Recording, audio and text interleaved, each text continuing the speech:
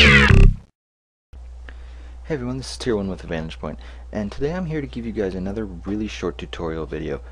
To start off, if you have watched any of my previous tutorial videos, you might have seen in the back on my background here that the wallpaper will shift as if it's like a slideshow type thing.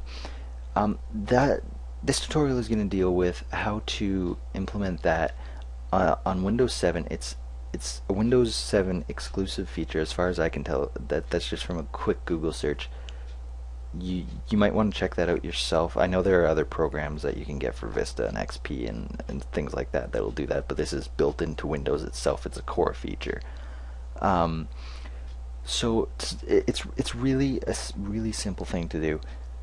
To start off, you need to get a bunch of different pictures, their wallpapers that you want to put into this slideshow, and you need to put them all into one central folder. This is really important. It can't be in 2 or 3 or however many different folders. It has to be in one central folder. That is the bottom line. And then, as you can see here, I have all my photos in one folder. They're just a bunch of different gaming photos that I use for wallpapers.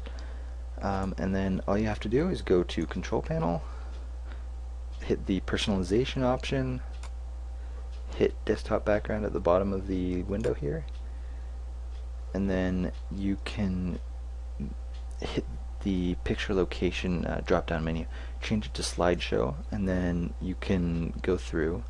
You'll have to find the folder that you have all your pictures in here. Everything's already laid out for me here. I've done it before, but then oopsies, that's not supposed to happen. But all my pictures are here. If some of your pictures aren't checked off, or the ones that you want or don't want or whatever, you can check and uncheck the pictures here to take them out or put them in or take them out of the slideshow. You can also, down here, the picture position, you can stretch pictures, fit them, or do a whole bunch of different things in reference to the screen itself. I'm just going to leave that on stretch. And you can also change the rate that Windows changes pictures. Just to give you guys a brief glimpse of how this actually happens, I'll just put this on a 10-second timer really quickly. And then save changes. Wait a couple of seconds, and this background should change. Yep, there you go. I'll just do it one more time just for the sake of effect.